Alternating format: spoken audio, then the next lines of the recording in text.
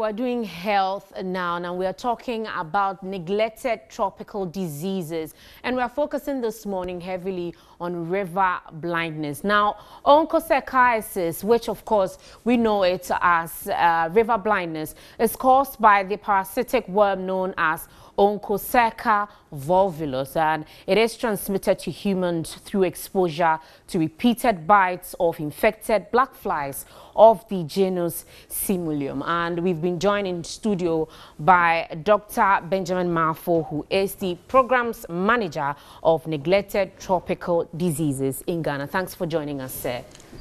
Let's talk a bit about the neglected tropical diseases in Ghana. Okay, thank you very much.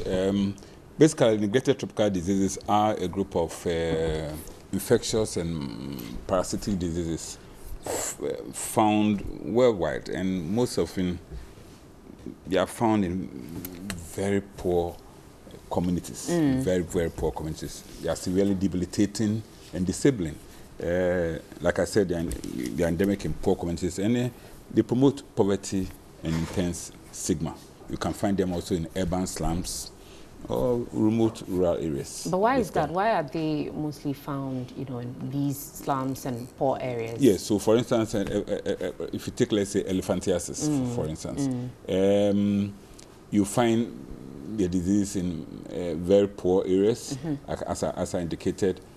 Persons with low immunity, some of them are even malnourished. Right. Yes, and then when they get exposed to the bites of the mosquito, the female Anopheles mosquito, they could be infected. That is, if the female Anopheles mosquito has the worm, right, called Wuchereria bancrofti. Now, yes. Doc, let's turn our attention to river blindness, onchocerciasis. Yes. Tell us a bit about it. Yes, so onchocerciasis basically is caused also by a worm called the Onchocerca volvulus, transmitted through the bites of the black fly. You find black flies along rapids. When I talk about rapids, I'm talking about fast-flowing rivers. Right. Yes. So when they bite and they are the flies are infected, they may transmit the infection to another person. So the clinical manifestations, you have rashes, severe itching. And yes, and you find disfigurement of the skin. The skin becomes very hard, typically called the lizard skin. Right. We have the hypopigmented patches, what is popularly called leopard skin. Ultimately, the patient gets blind. So can it be treated, or when you are blind, that's it? Oh, when you are blind, then it becomes a challenge. I mean, yes. But in the initial stage, yes, it can. It can be treated. Yes, it can. Yeah. But is there a way to prevent it? Yes, so for instance, when you talk about river blindness, so not getting bitten by the black fly is important. So it's just the black fly that causes river blindness? Yes, so the black fly, yes, in terms of transmission, that's the vector. Right. Yes, but if the black fly has the worm and it bites you, it can transmit the infection to you. And as I said, it affects the skin. You may even have swellings over the skin, what is popularly called in medical parlance nodules. Yes, ultimately it affects the eyes and you get blind. Before we move on to the program that you are organizing to prevent some of these things, let's talk a bit about elephantiasis, because it is part of the neglected tropical diseases. You're right. Yeah, you're right. So elephantiasis, as I indicated, is also caused by a worm called Wuchereria bancrofti. Right. A very tiny worm, microfilaria worm. You can't see by the eyes. And it's also transmitted not, the black fly. No, the black fly is for the river blindness, right, but for elephantiasis, we're talking about this, the mosquito, the female Anopheles mosquito that transmits malaria. Right. So the same. Yes. So you have the worm. If the mosquito bites you, it could transmit the worm to you, and the worm could affects. We have another system called the lymphatic system, which plays a major role in terms of fluid balance and in immune response. And so in doing that, there's fluid accumulation in parts of your body. It could be the legs, the arms, the breasts, the genitals, in any other places. So that's why sometimes you see some of them. When it gets to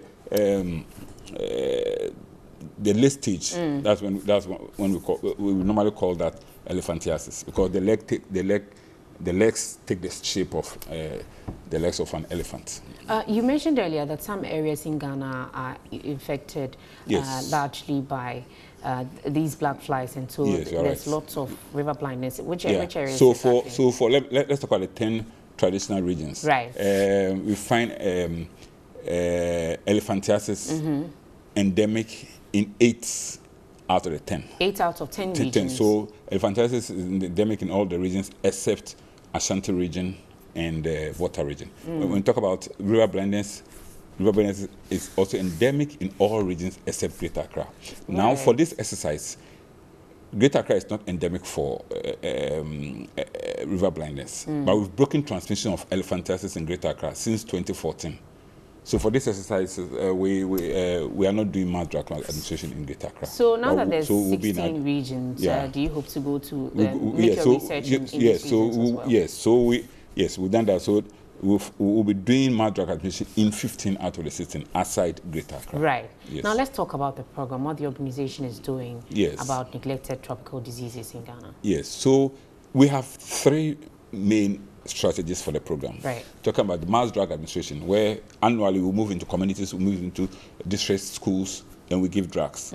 The drugs literally kill the developing worms. I mean, the young worms, are these the drugs brain worms. For free? Yes, they are for free. Right. They are for free, but we're for free for us.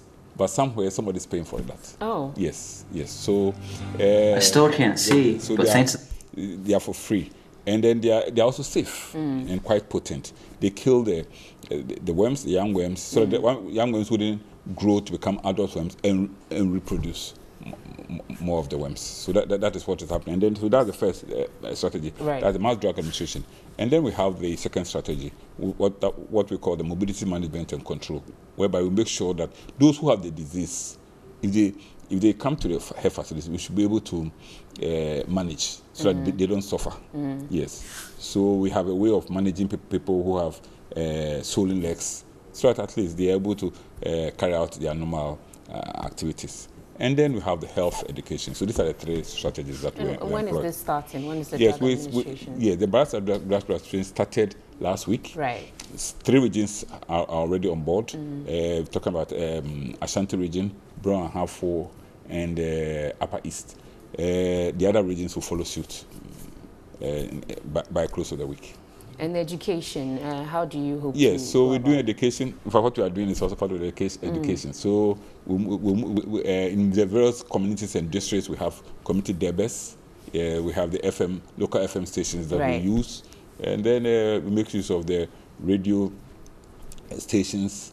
We also send messages through the churches, mosques, and then so people are able to appreciate what the program is all about. So your final words to everybody out there? So my final word is that mass drug administration is very good, and it's important that we all participate. Right. Yes, it's for all persons, except a few, of course. We have the non-eligible.